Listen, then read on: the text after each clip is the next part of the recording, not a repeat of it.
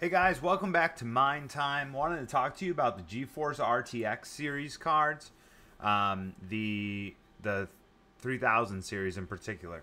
Um, these came out not too long ago. The availability has been extremely thin. Um, Looking at the specs here that I've pulled up on Nvidia's website, the main two I want to talk about is the 3080 and the 3090. So the 3090 has more than double the memory of the 3080 and triple the memory of the 3070. But the price is also double the 3080.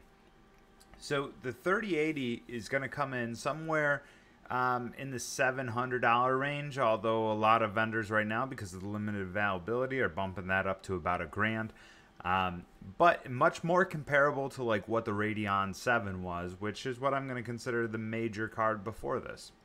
The 3090 is priced at $1,500 if you can get it directly from a retailer. However, the availability of these is so thin that you're probably going to pay $2,000 through a scalper at this point in time.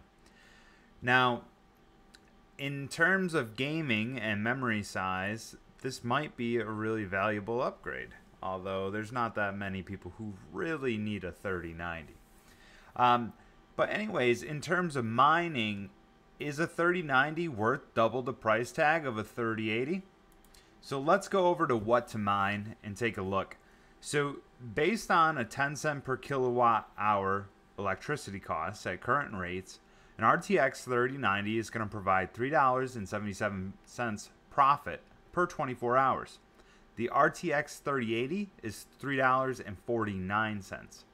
Now, if I'm going to pay double a card, or double the price for a card, and expect the same return on that, then I would need double the profit. And according to this, that just isn't the case. So, in terms of finding the right high-end card for crypto mining, I'd be much more inclined to lean towards the RTX 3080 than the 3090 for those reasons. The 3090 will crank out a little bit more. However, as far as payback and return, the 3080 will be much quicker in those regards.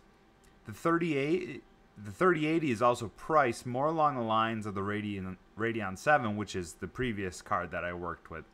In my experience, these Nvidia cards run way cooler than the Radeon 7 ever did.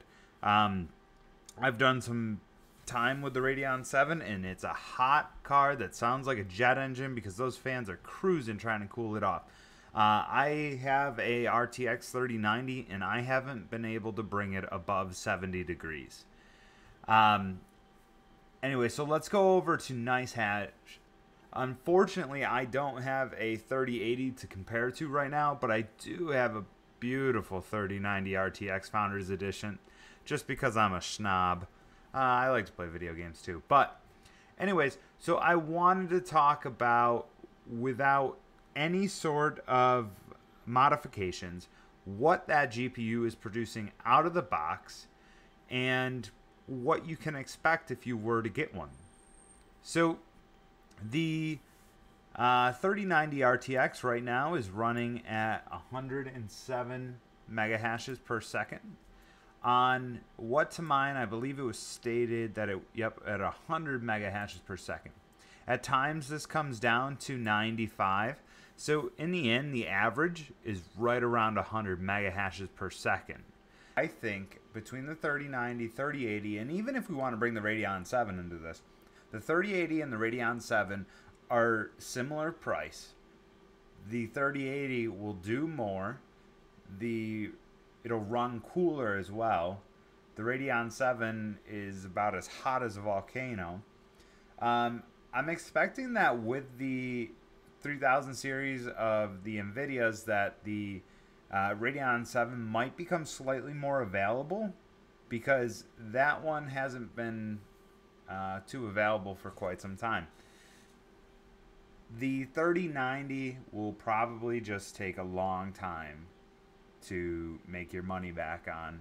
The 3080 is a much better pick in regards to mining. Anyways, this has been Mine Time. Thanks for hanging out. If you have any questions, post it down below. Yeah, I'm going to show a clip of my 3090 RTX just because I think it looks amazing. Thanks, guys.